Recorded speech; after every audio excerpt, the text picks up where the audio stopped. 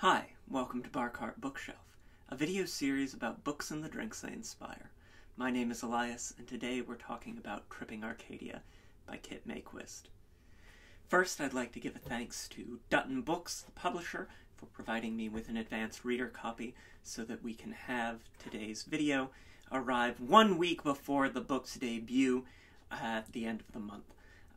We can all get everything we need for a great cocktail together to celebrate the book's arrival on shelves, and I can really help to celebrate a book that was not only one of my most anticipated reads of 2022, but is going to be one of my absolute favorite reads of the year as well. Tripping Arcadia is Mayquist's Gothic debut, a contemporary Gothic set in New England, divided primarily between Boston and out in the Berkshires in the mountains of western Massachusetts. It's a wonderfully botanical book, which is something that I am always drawn to, and something that we'll get to see in our drink momentarily, with scenes set in greenhouses and in gardens. And of course, the main plot of the book is about this combination of moral outrage and personal outrage at the sins of this wealthy family that gets manifested in poison, in the preparing of poisons that then get used at these extravagant wealthy parties out in the Berkshires. So it's a wonderfully timely novel with a fantastic voice. The main character, Lena, is looking back on her history with this family and with this place, and really communicates well both the distance that she's trying to put between herself and the various less than perfect acts she commits, and at the same time an undeniable magnetism and intimacy as she gets drawn deeper and deeper into the fraught familial relationships of the wealthy Verdeau family.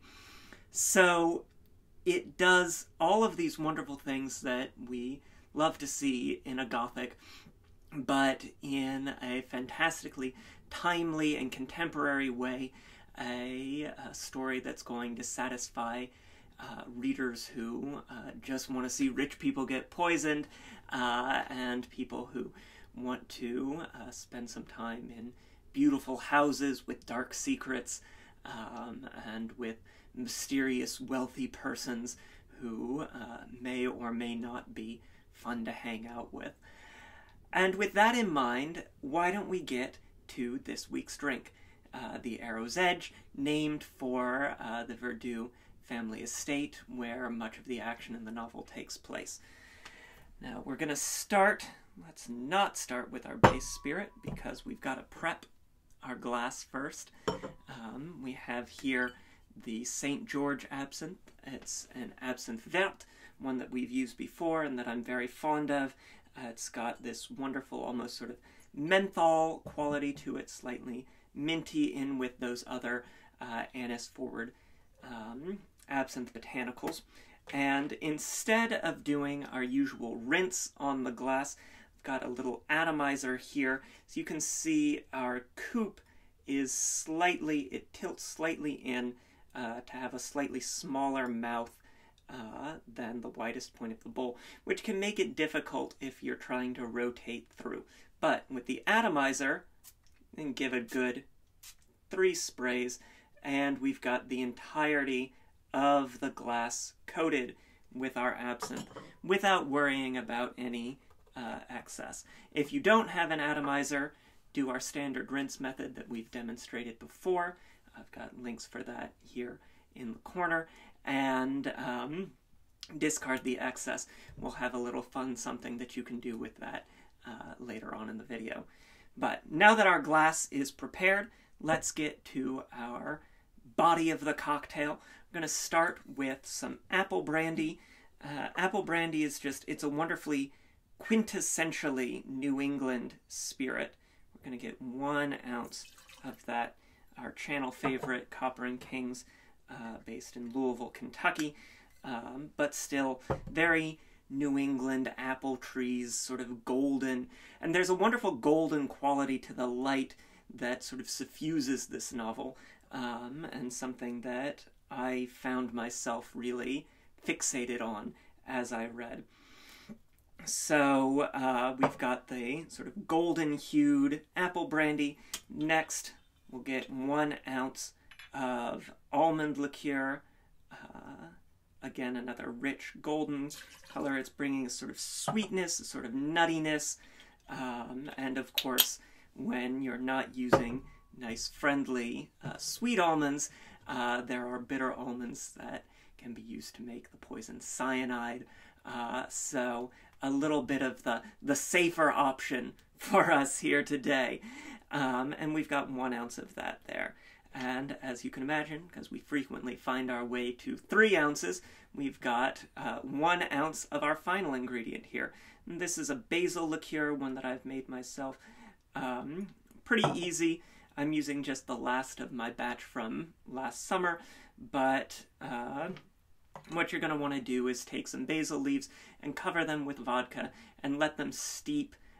You probably do 2 batches of leaves in there and strain them off before it becomes too sort of brown and muddy looking, but you would do that over the course of a week, so about 3 days and about 3 days for your basil, and then add just a touch of sugar to soften things and bring it to a lovely balance.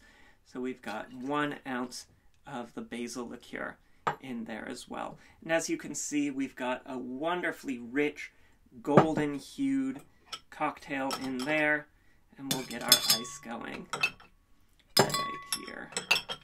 Wonderful. And of course, we always add our ice last because that's what's cooking our cocktail. We'll give that a nice stir, get a good bit of dilution there, about 15-20 seconds, or until your ice sort of hits equilibrium with the liquid in the glass. So, a bit like a science project, but we don't have to do it in our closet the way that Lena is doing in the novel. And it's going to be a lot friendlier than the poisons that she's making. Wonderful. That looks good. Oh, I can smell that almond, a bit of the fruit, the basil as well for a nice herbal botanical kick. And then we'll strain that with our julep strainer into our coupe that we've prepared. But of course, as you can see, we've got quite a bit of space still here in our glass. And so we've got our old friend sparkling wine.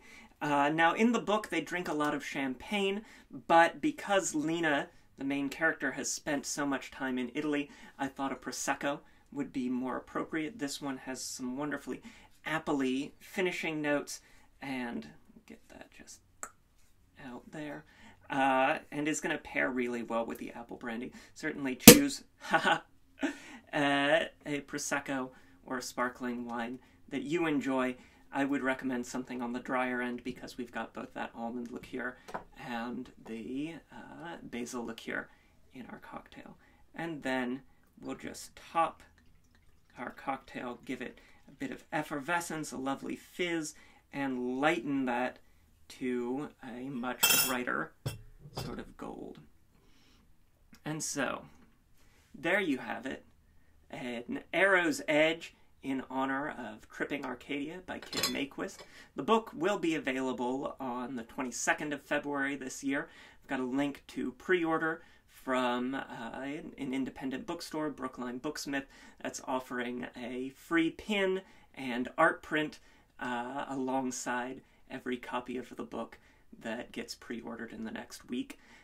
Got links, as always, to the Boston Shaker for tools and ingredients, and to Twitter and Instagram for written versions of today's recipe. Until next time, please try the drink. Let me know what you think. I always love to hear your comments. And until next time, cheers.